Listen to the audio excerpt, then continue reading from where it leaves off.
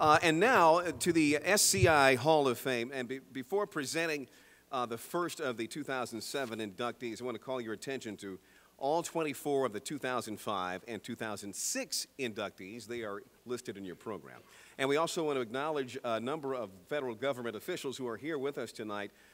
Joining us tonight are Ali Cantos, Associate Director on Disabilities of the White House Domestic Policy Council, Larry Rafi, Executive Director of the U.S. Access Board, Michael Collins, Executive Director of the National Council on Disability, Dr. Stephen Tingus, Deputy Assistant Secretary, U.S. Department of Health and Human Services, Maggie Rafi, Business Development Specialist, U.S. Department of Labor, Office of Disability Employment Policy, and Lieutenant General Russell L. Honore, Commander of the First Army. Let's give them all a hand.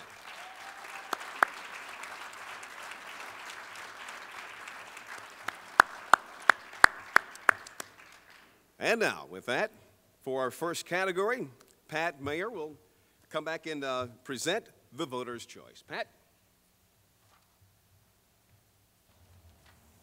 Thanks, Leon. We all need to do this. I feel like we're looking at sheet music. I have no idea. The first category in the third annual SCI Hall of Fame is for assistive technology.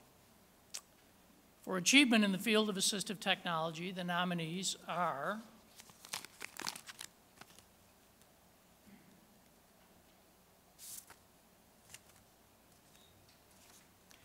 Dean Kamen, Mark Lohr, Stephen W.J. Seeger, and Lisa Walther. And I made a brief faux pas here, but I didn't make it completely.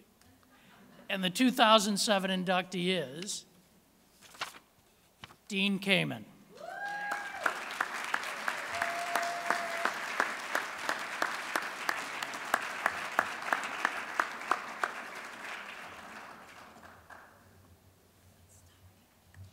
Okay.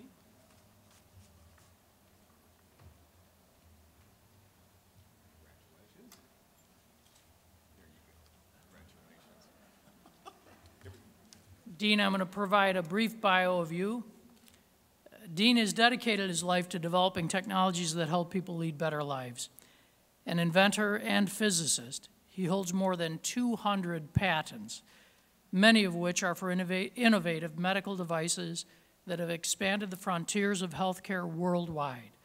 For his unique contributions and exceptional contributions, we salute Dean Kamen and welcome him gladly into the SCI Hall of Fame. Congratulations.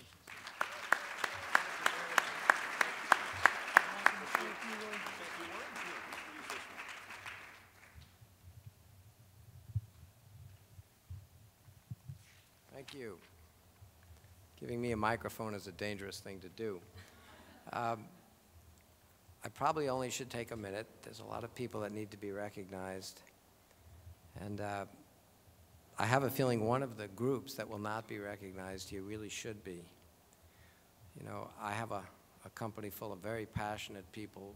We get to work on projects that really can change people's lives. We get to do challenging projects. When we succeed, we get this kind of great recognition. It gives us passion to do more. So we're the winners. We have all the fun. I thank you for that, but there's a particular group that in this case has really helped us from literally the beginning.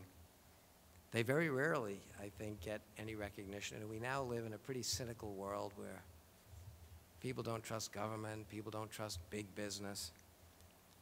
But Johnson & Johnson, from the time I showed them this technology, knew what it could do for people. But they knew, frankly, and fortunately, it's a pretty small group. When you look at cancer or diabetes, or heart disease, the number of people, fortunately, that need an iBot is pretty small. The development time and the development cost, they knew would be huge. But from the top down, from Bill Weldon, their chairman, on down, we have Sandy Salerno here from J&J. For more than 10 years, they've helped us do this because they know, although it's a small group of people that need it, if you're one of those people, it's all that matters. So we've had their support. We've made it real. They've made it possible. We've gotten it through the FDA. They're available now. And on behalf of all the people that might someday use this, I'd like to thank Johnson & Johnson and Sandy. So, thank you.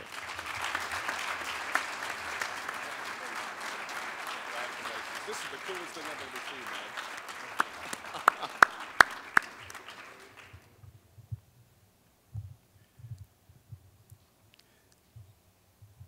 That is the kind of corporate citizenship we could sure stand to see a lot more of. I also add my congratulations to Johnson & Johnson.